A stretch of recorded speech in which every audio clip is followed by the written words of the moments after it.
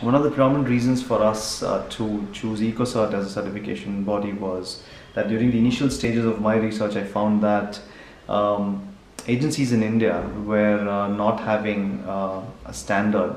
India as such does not have a standard for organic cosmetics.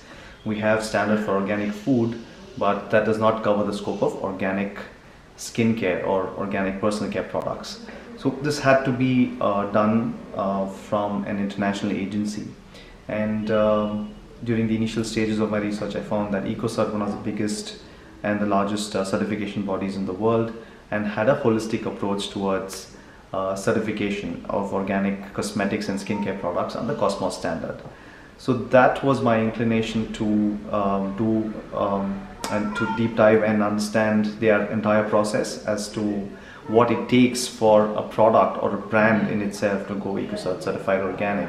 It took us about 6 months to actually understand the entire process of how and why things need to be done in a certain way, and we had to change our complete approach towards manufacturing, towards labeling, towards packaging, towards cleaning materials. So everything had to be changed, everything has to be understood for us to document it before we could take the next step into the production cycle.